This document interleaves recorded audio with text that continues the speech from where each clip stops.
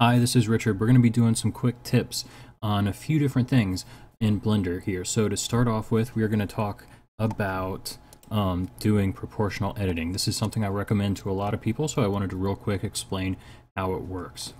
So I've got this cube here, and now I want it to be more than just a cube, so I'm going to go ahead and subdivide this a whole bunch of times to get a whole bunch of different vertices. And then I want to make this a rounded face here, so I can grab this one and drag it out, and I'll have to grab all these around it like this and drag those out as well, and then okay, and then a little bit more maybe. Then we'll grab all these around it, and now it's becoming a rounded square as well, so I'm gonna have to kind of figure out my circle pattern and work that in as well, and that can be pretty frustrating to get it exactly how you're wanting it to look.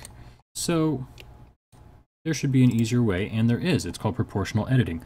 Look at this right here, this little button. It looks like nothing, just a little circle that's all grayed out. Whoops. There we go. Let's erase this. All right. We are going to use that. So let's select this one vert here in the center of the top. We're going to click on that, and we're going to click on connected. Now when I hit G to grab and Z to lock it to the Z axis, I get this big circle. That is my proportional editing circle. Everything inside this is going to be edited at the same time. Now I can just pull this up and I get a circular face because it's editing this proportionally to the distance that that one selected vertex is moving. And watch, if I scroll my mouse wheel, this gets smaller, so less things are being proportionally edited. It's whatever's inside this little circle. And then we can scroll all the way out and it'll start doing the whole cube, and it's based on what's connected to it. Now the other thing that you can do is, let's add a circle in here. We're just going to move it here. I have this set to connected because that's how I use it the most, but you can just hit O to turn this on. And real quick, let me turn on my screencast keys so you can kind of see what I'm doing. Okay, so O turns this on. Now you see it's a solid little button.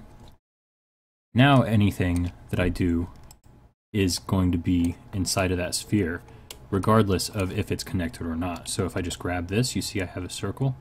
The circle and the square move together like they were connected, but they're not. If I change this to connected and grab it, now you see only the squares moving. The circle's not being edited with it. That's the difference between those two different ways. And then let's look at these different methods of proportional editing. We have random. This is pretty good for doing terrain and things like that. Now we have pretty random little mountain range there. Let's undo that. We have linear, which is going to make straight lines, as you can see. I've gone over all this in other movies as well, other videos that I've done, but I wanted to focus specifically on this, and that's all we're doing, so it's really quick. Get the information you need. This one's sharp. You can see how it bends up kind of like the tines of a fork to a peak.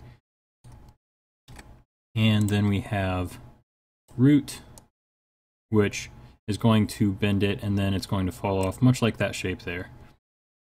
There's probably more specific thing that it's doing with this.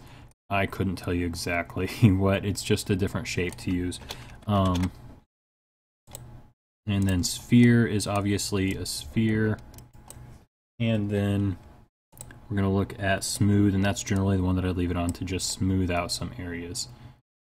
And that's how we use proportional editing. If you're turning it off with O, notice that I was on connected and now it puts me on enabled. So then I'm going to go over here and I think that I have it turned off, and I'm just going to drag this one over. Whoops, everything's dragging with it. That's because I only hit O once. You hit it twice to turn it off from connected. And if you hit O to turn it on, it's going to put it on just enabled, where it moves everything together. And then O again turns it back off. So that was just a quick overview of proportional editing, how to use it. And then let's open up this face real quick, and you can see why it's important to use proportional editing. Because if you have something like a face, you can quickly and easily grab these cheekbones and pull them out, pull them up, and it doesn't deform your mesh in an ugly way. and you don't have to do it to each vertex. It's going to give you a smooth deformation.